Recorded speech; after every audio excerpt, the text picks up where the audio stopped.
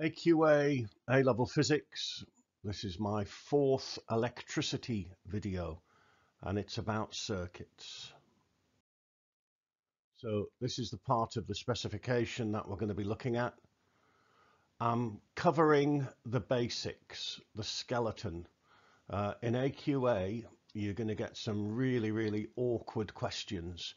You need to know the basics like the back of your hand. Later on, we'll look at some smelly AQA questions, okay? But for the moment, let's make sure that we understand the basics. There are some golden rules to do with voltage and current. And if you learn the golden rules, that will really help. So resistors in series and parallel. The first one, GCSE, if they're in series, you just add them together. If they're in parallel, now how on earth did I get that? Well, we use these equations here. So in series, you just add them together, R1 plus R2 plus R3, etc. ... Resistors in parallel, 1 over R, where R is the total, 1 over R total equals 1 over R1 plus 1 over R2 plus ... One neat little trick is if you have two resistors the same in parallel, then the total resistance is half as much. So 100 and 100 would be 50, or 100, 100 and 100 would be 33.3. That's a very useful, neat little trick. Have a go at these. Okay, so if they're in parallel, work it out, etc. If they're in series, I'll show you the answers in a couple of seconds. Here we go. And hopefully you manage them. Now, power. Power is the rate of transfer of energy. It's how much energy is transferred every second. It is the rate of transfer of energy. W stands for work, so the rate at which work is done. Work done and energy transferred are very similar, okay? So P equals W over T. In the electricity topic, basically, there are quite a few equations which you should learn for power, and it depends on the question. It depends on what information you're given. So if we combine P equals W over T with these two equations which we've already looked at, okay, P equals VI, P equals I squared R, P equals V squared over R. It depends on the question, the information that you're given.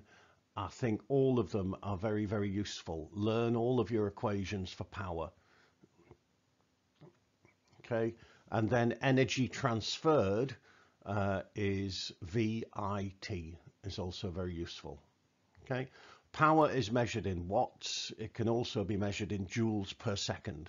If you remember that a watt is a joule per second. So have a go at these. Pause the video, have a read, have a go on paper, and I'll show you the answer in a couple of seconds. Here we go. There you go.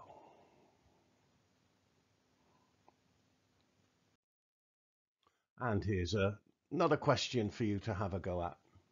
Okay. Voltage of the power supply, current in different parts of the circuit. The answers are, there you go. Hopefully you got them. These are very simple, straightforward questions. You'll get harder ones than these. So, golden rules. If things are in series, the current is the same. And it has to be the same because we're talking conservation of charge. Current is the rate of flow of charge, and we can't gain charge, we can't lose charge. The charge has to go somewhere, like water flowing in a river. The amount of water flowing in a river must be the same at every point over a given period of time. Okay, so current is the same in series, and that's to do with conservation of charge. The voltages across the resistors, have to add up to the power supply voltage or the power supplies, and that's to do with conservation of energy. Remember Colin the Coulomb, a volt is a joule per coulomb. Okay, the energy per coulomb that the power supply gives to the circuit is the same as the amount of energy transferred in the circuit. So the voltages have to add up to the power supply. So the first one is conservation of charge, and then the next one is conservation of energy. I'll do a whole video looking at some smelly electricity questions, okay? And you'll see that these golden rules will come in very, very handy.